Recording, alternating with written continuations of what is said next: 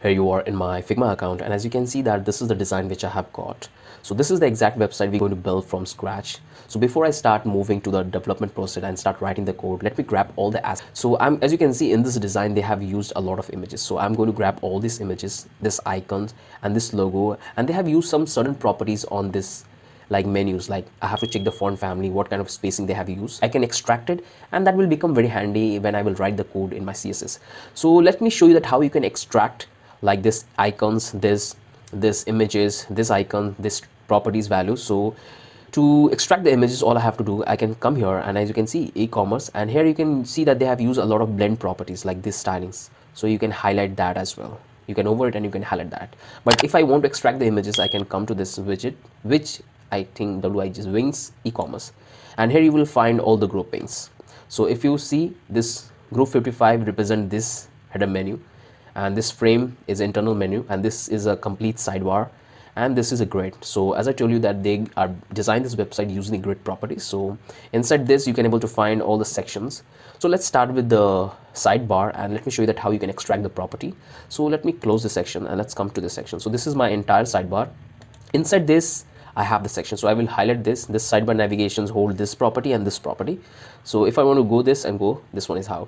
And if I want to extract this icon, I can just simply come, this is the icon. If I expand this, what I can found that they have designed this using this like rectangles, they have added their text. So I want to extract this complete image. I don't want to extract this rectangle individual. I have to download this entire logo completely and not one by one. So I'll make it as a group, and I will click here, and I will simply come down here, and here you will find an option of preview. So click on preview and check everything that you are getting the complete image. So once you get that complete image, and here you can able to find all the properties which they have used for designing this icon. So if I open it, they have used rectangle, alphabet, and this text. So they have also assigned the property, and that's all property you can able to find it here. If I take it up, you can able to find the dimensions, this prototype, and inspect. So what kind of styling they have used, like width, height, top, left, and this is the pass through. You can simply copy this one, but let me show you that how you can extract the images. So click on the preview. Whenever you extract image, always make sure that you check the preview, because sometimes you miss certain parts. So here just change that to logo. So as you can see, they have already given the name logo. If you want to change this to something else, you can do it. So let's say DAULAT Daulat. So I can give whatever name you want, and from here you can change the extension, like if you want PNG, JPG, CSV, and PSD file. So if you have, I would recommend you always that whenever you want to extract the images or especially logos, use CSV, because when that becomes very handy, you can add certain animation, you can do a lot of things if you know how to work with CSV. So I would recommend you to go with PNG. So click on PNG and click on extract. So here I have extracted the image. Let me open it and let me show you. So here I've got my image in PNG format. So this is how I can extract. So if I want to extract this images, I can come to my grid sections. I'll come to this first grid, and here I will check, okay, this is the image inside that. So I'll come here and I will check this. These are the icons. So I can select here, and from here I can select the icon. I can click on export, and here I will have my icons.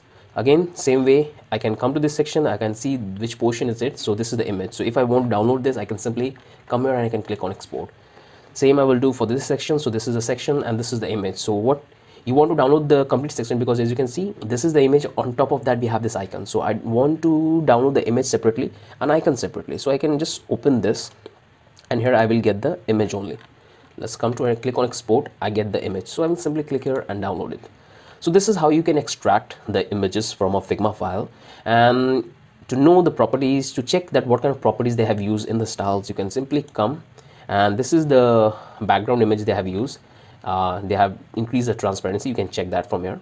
So I can come to the sidebar, and let me show you that how you can do the changes. So if I expand this, and if I check, open this ones, I want to check all the properties which they have used, like a font family, font size, inline height, everything.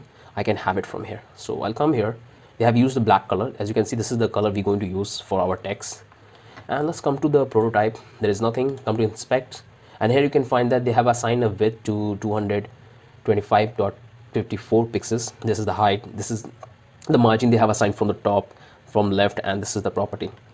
So everything is provided to you, and and when you have all this property, this styling, these assets, become very handy to develop the website. So this is how you can extract the images from your Figma file. It's very easy. If you want to do in a grouping, you can do that as well. As I told you, that simply come here, and if you want to extract the entire thing in a group way, you can just click here, and here you can able to find all the properties which they have used as a group. And that's an amazing thing for a developer to get the things done. You can simply copy this styling and paste into your CSS code. So that's it for the extracting part. Now let me take you to my Visual Code Studio and show you that how we can use all this property, all this image, and build this amazing website from scratch. So let's start, and let me take you to my Visual Code Studio.